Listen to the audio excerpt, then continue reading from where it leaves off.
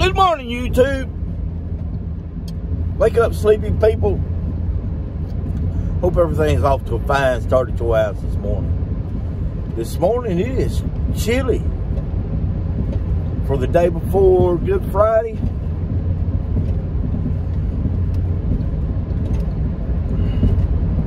It is really chilly. It's our last little snap before Easter. Well, I'm going over to a lady's house this morning. Here it is in April, just before Easter. She sends me a text telling me she's got a mess in her garage where her lawnmower's leaking.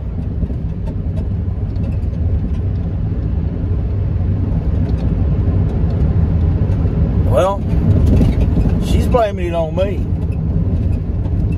I was out there last June to service her lawnmower. She's blaming it on me. So we're going to go out here. She's like, I sure hate that your work is like this. And I'll show you the text. And it just really took me off. So I am actually going to be in her neighborhood today, and I was yesterday too, but today I knew that I could be far enough ahead in yesterday's work that I could spare a few minutes today. So I'm actually leaving early, showing up at her place early, and to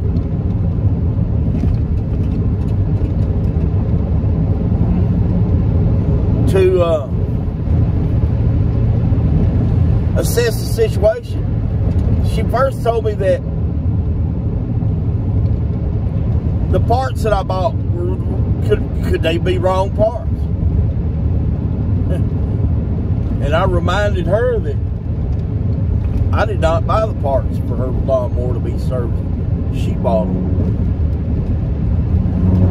She kind of changed her tune at that point.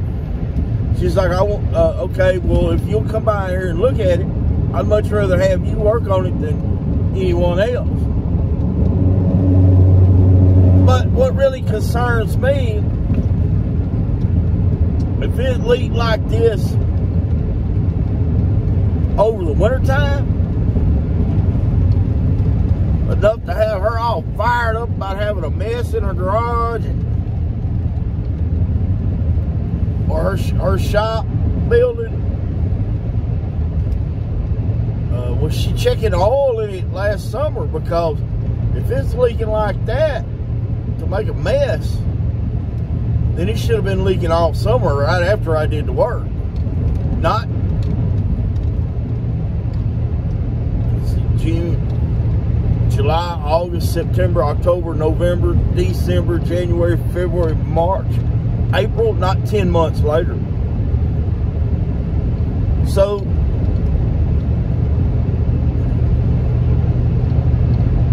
anyway,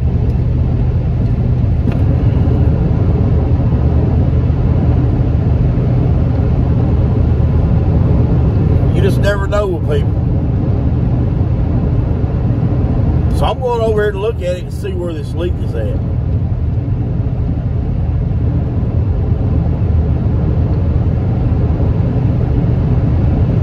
And I'm going to video it from start to finish before I walk up to it. I want to know where it's coming from, and I want video documented proof where it's coming from.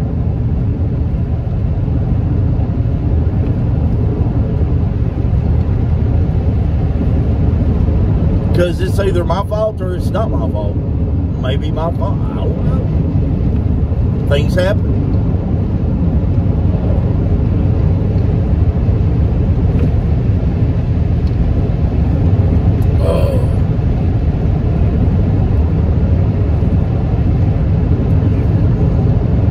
So luckily, the Lord was on my side to begin with, because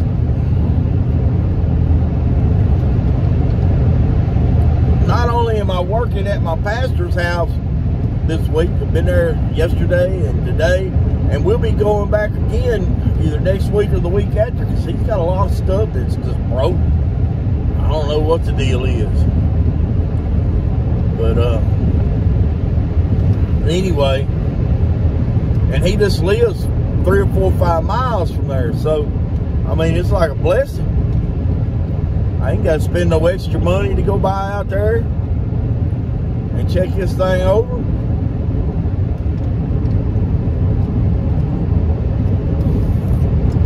All it's doing is costing me a little bit of time and a little bit of pride. But I have pride enough in my work to stand behind it.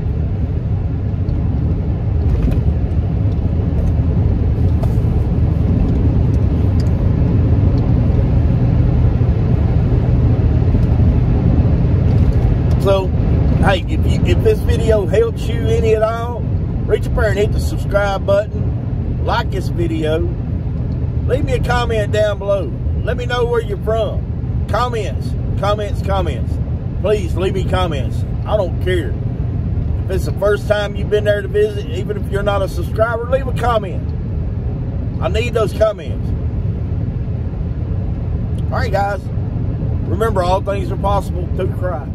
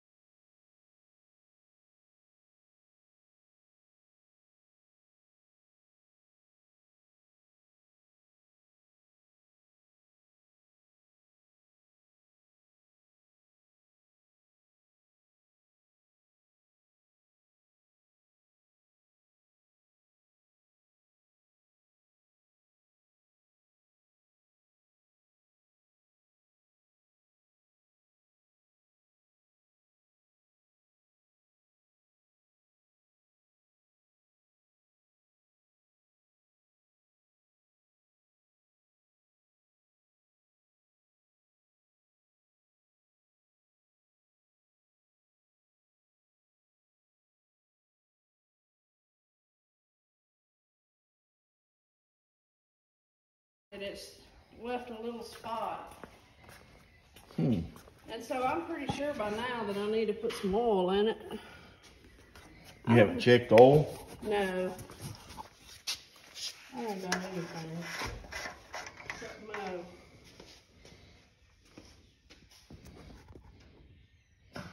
You're just a little low, but I mean it's still in the usable range.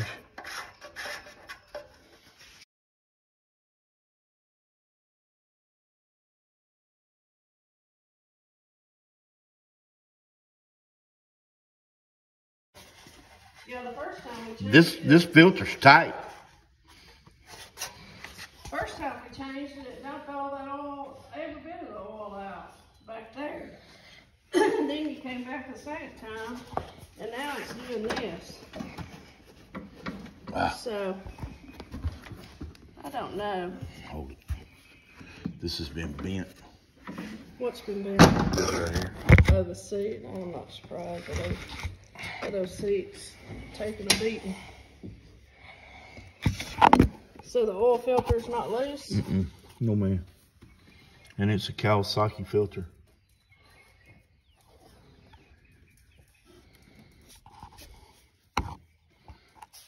Well,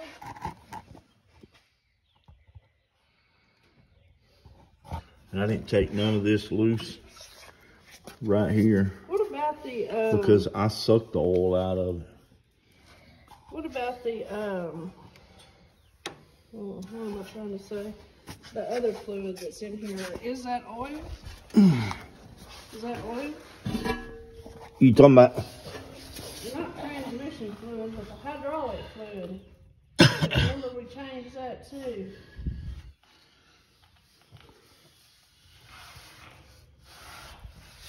Okay. How long has it been sitting here in this one spot? Since yesterday. Since yesterday? Or day before. All right, we got a oil, fresh oil spot right here. Yeah. It's coming from right here. What is that? That is the fitting off your hydraulic reservoir. Oh. Right there. Reckon that's what leaked out all back here now? I would be willing to bet. That it was? Mm-hmm. Because see, that's all over your shop. I know. It's everywhere. Right here.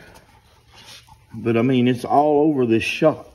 That's pretty evident. It's coming from right here. Well, can that be fixed? I was just fixing to get some cleaner and clean it up, and we can see.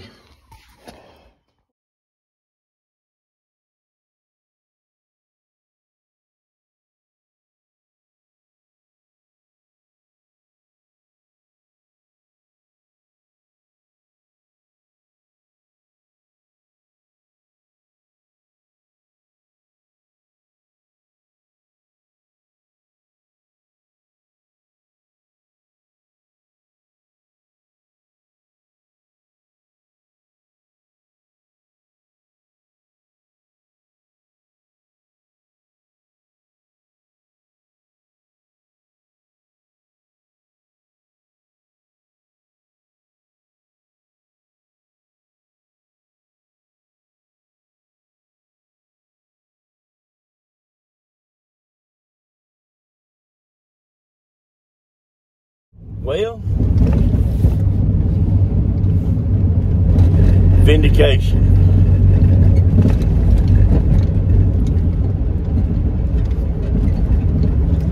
Vindication. Okay, so it was not anything that I did. She's got, on this mower, it's got a,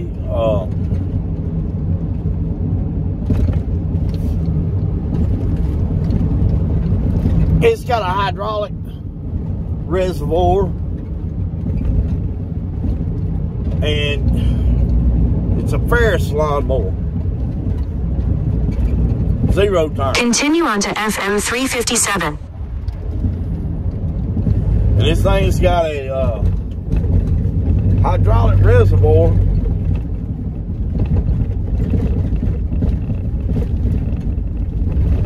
That's isolated.